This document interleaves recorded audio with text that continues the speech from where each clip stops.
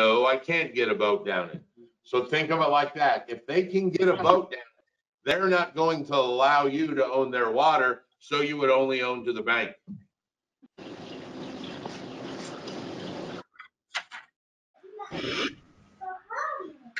The other type of water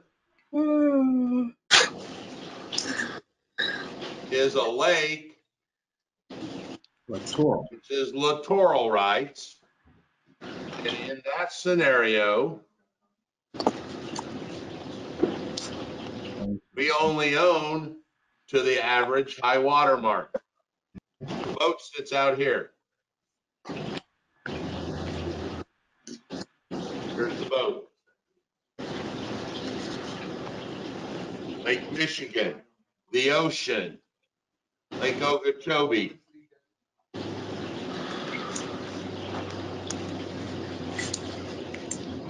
So those are the two types of waters we have, a lake and a river. One is riparian, one is littoral.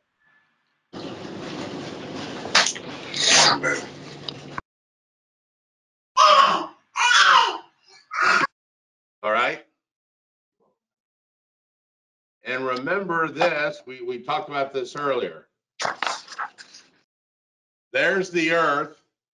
We own to the center and to the heavens above. This would be the definition of land. It also includes all of the naturally occurring stuff, the tree, the plants, and all of that. That is the definition of land. Now we go in, we build a house on that. That house has a name. It is called an improvement. Remember, anything man-made. Now, land plus the house is called real estate. And then when we add the 5 rights to it, it is called real property. So think of it like a math equation. You've got the land plus the improvements plus all of the rights comprise real property. So I know there's a couple questions in there that ask you about which one of these is real property, which one of these is real estate. So think of it like an equation. You've got these 3 parts. You've got the land. Then when you add houses, you got real estate. And then when you add the rights, you have real property. So this would be land. When you add the improvements, it becomes real estate. And then when you add the rights, it becomes real property. I have a question. Sure. So after the improvements have been made and everything is now real property, you go to sell your property and I go to buy and purchase it. I purchase it because you have these cool speakers set into the real property. One of those being the fixtures. Now, in regards to the fixtures being part of real property, you go and remove them before I purchase the property. How do you fix that? I don't know if I'm saying it right, but it's like you took that fixture out. I assumed it was real property. It was never anything said in the contract about it. How do I get that real property back? All right. So to answer your question, let me clarify. If I listed my house and I've got a really cool set of speakers that are embedded in the ceiling for surround sound. Now, as a listing agent, before that, so let's work at this in progress. As a listing agent, I would say, hey, Shauna, I see you got cool speakers. And you go, yeah, I'm taking those with me. by definition, they would be part of real estate because they are fixture.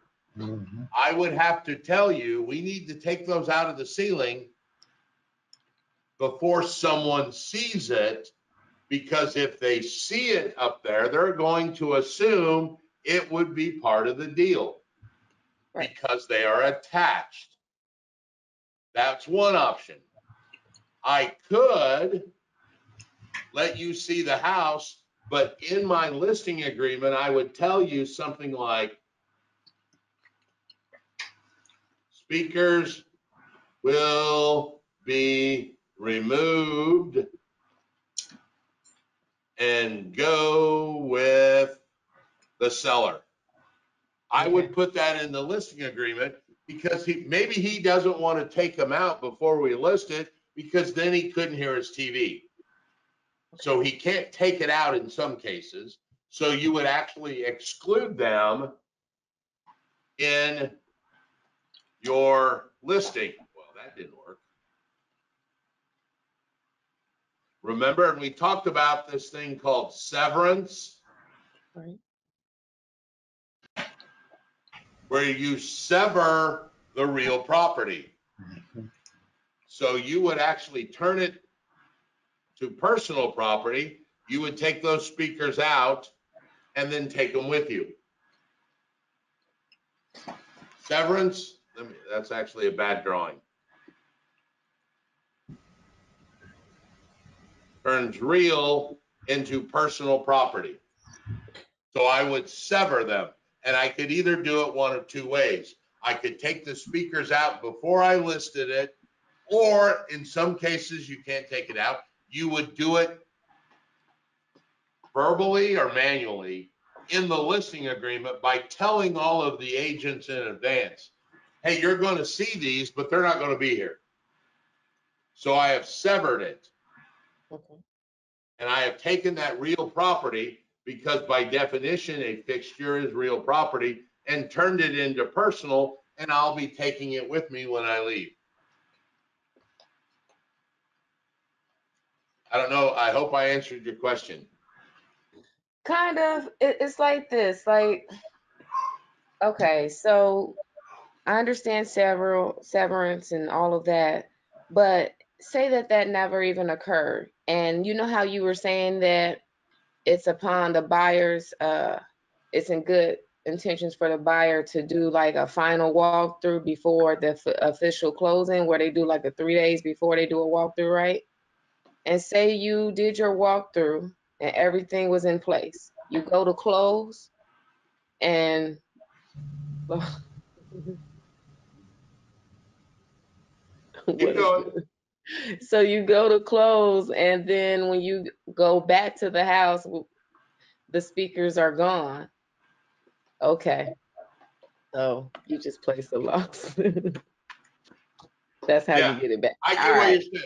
So this happens. We had this happen just recently. Buyer, we walked through the house. We saw everything. We made an offer on everything, which included, in this particular case, the washer and the dryer. And they said yes. We went to the walkthrough, and they had taken them. So we actually had to call the seller and say, you need to bring back Right. the washer and dryer, or we're not going to close. Now, that's through the final walkthrough. What happens if my guy didn't go to the final walkthrough? This is why we advocate as agents, our clients go through a walkthrough. Because let's say we didn't do it. He went and closed on the house. He went home and saw that. That's where you're at now. Now, hopefully you would call the other agent and say, hey, you better call your sellers and do the right thing, because we put an offer in and asked for the washer and dryer. You have said yes. We now found out you didn't leave them. Maybe it was a mistake. They better bring them back. And literally that's what happened. They brought the refrigerator back. In our particular case, it was a refrigerator. And they brought it back.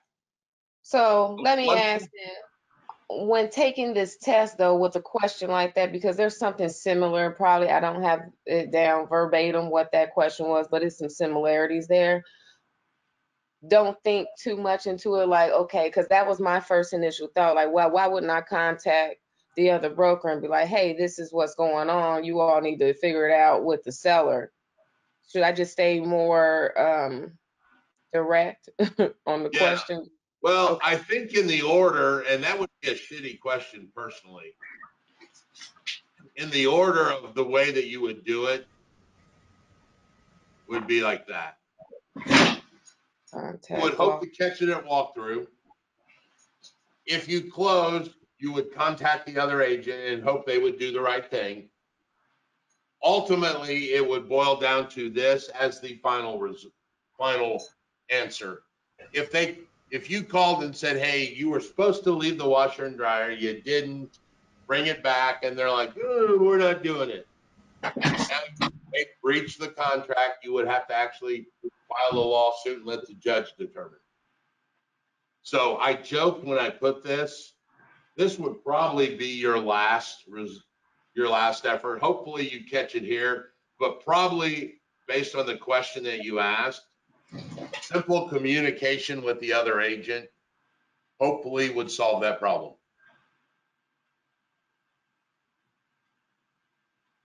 All right. All right. That is the first portion of this first chapter. All right. All right. So we're back. Let's talk this next section they want us to look at. If I can get this working here. Is a section that people tend to have a lot of problem with. Once again, we are still in ownership, and there are many different types of ownership. There's actually 3 different types of ownership. So, boom. We have a single owner. What's a single owner called? Several. Say it again. Oh, severity. It's pronounced like the word Several. several. Yeah. T. Yeah, severity. Which screws with you because several means many. Where this comes from is the word to sever yourself from the rest of the public by being the sole owner. So if you are a sole owner, you own property in severalty. A corporation is one person, a partnership is one person, an LLC is one people. All of them are legal entities, so they would own property in severalty. Even though Coca-Cola may be run by a board of directors, it is still owns it in the name of a company that is one person. So corporations would own property in severalty. Okay. The second form to own property Joint. is in some form of co-ownership, and there are 2 of these. The first Joint. one is called a TIC, which Tenancy in stands for common. tenants in common.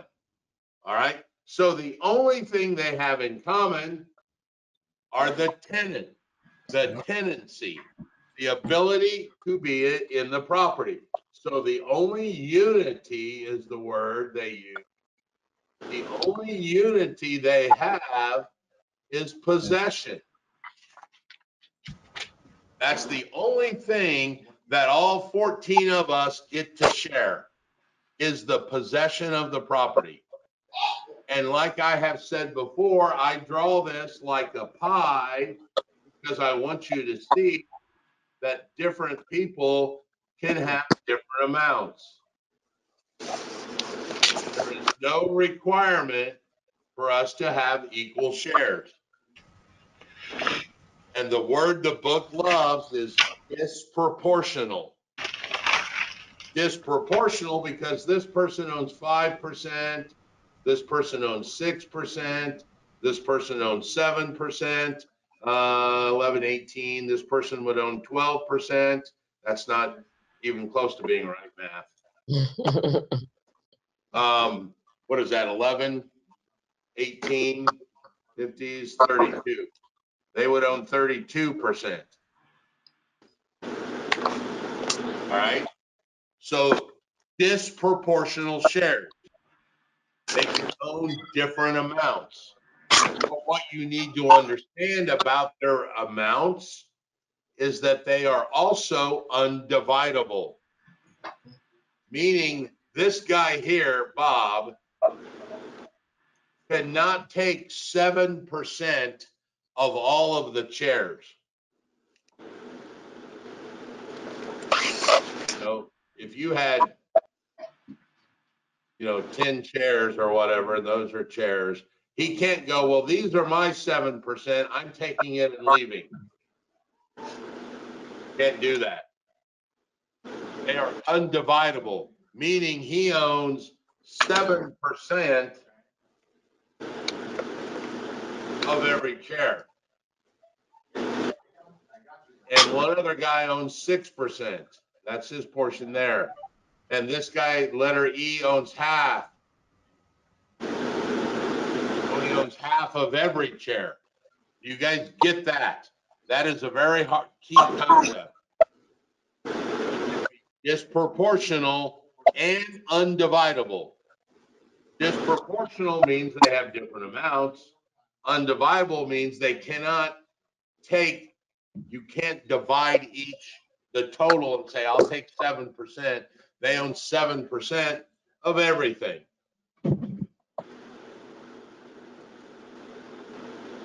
Are we cool? Thumbs up. Now, the other good thing about a tenant in common is it allows this person to actually sell their property and sell it just like real property. So Darren wants out of our group. Darren can literally just put it up for sale and sell it. If Darren were to pass away, it would go into his will, and now his kid would be our new tenant in common because it can be transferred by will. All right? Yeah. So I thought that when you wanted to, or is this cooperative where you have to first offer it to the other members first, the right of first refusal? All right. Do not confuse the technical aspect with what would probably happen in the real world. Okay. In the real world, probably what you're saying is true. Darren would probably come to one of us because we have an agreement that says, hey, Darren, I'm sorry, not Daryl. Hey, Darren, you want to sell? Give one of us a shot first.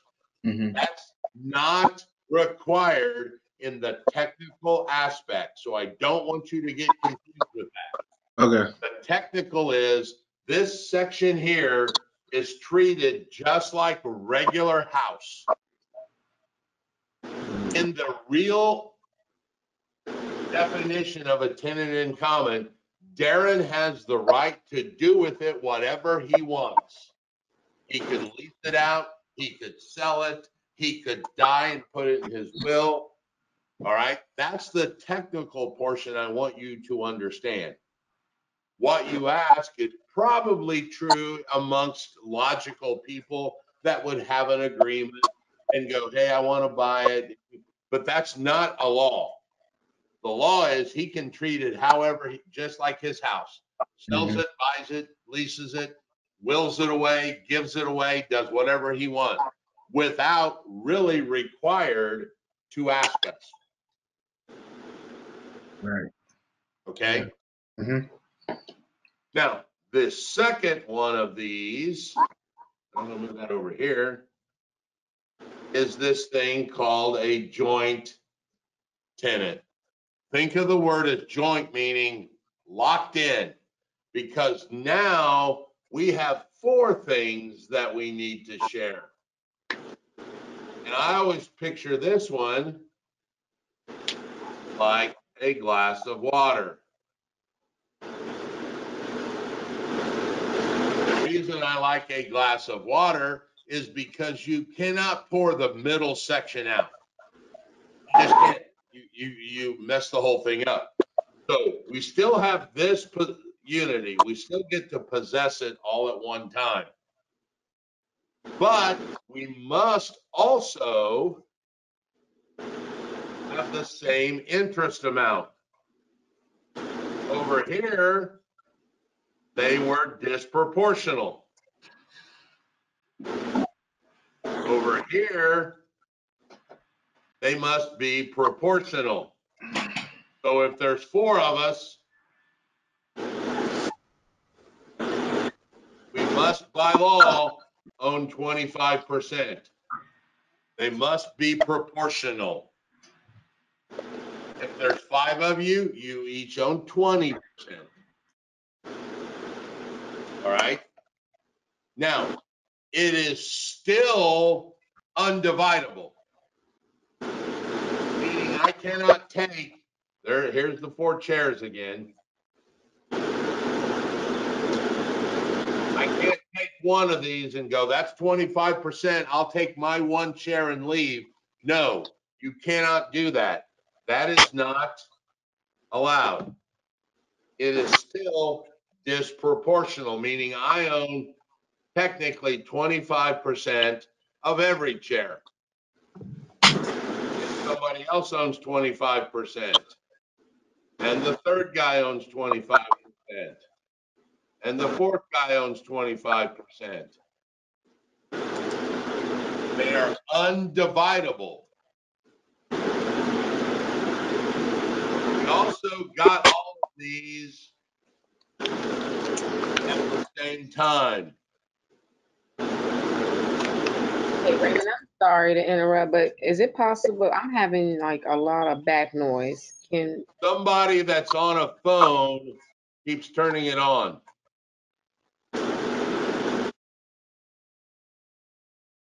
I just muted everybody.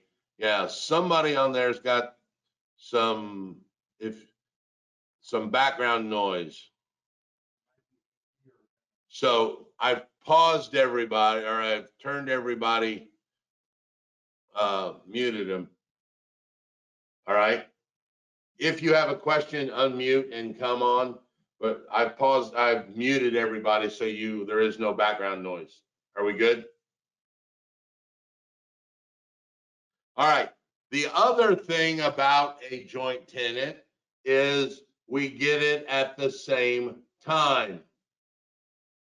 Typically, they are by an act of law, like the reading of a will or the marriage or something like that.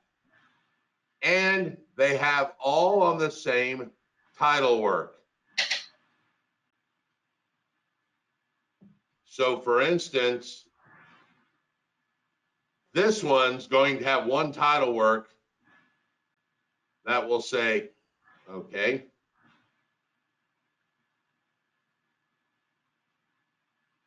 Bob, Bill, Sue, and Mary as joint tenants to the property. So one title work, 4 names. Over here, this guy's going to have A as 5% owner. There's going to be one here, B as 6% owner. So there's a title work there, a title work there, a title work there, a title work there, and a title work there. So the key thing is this joint tenant has to have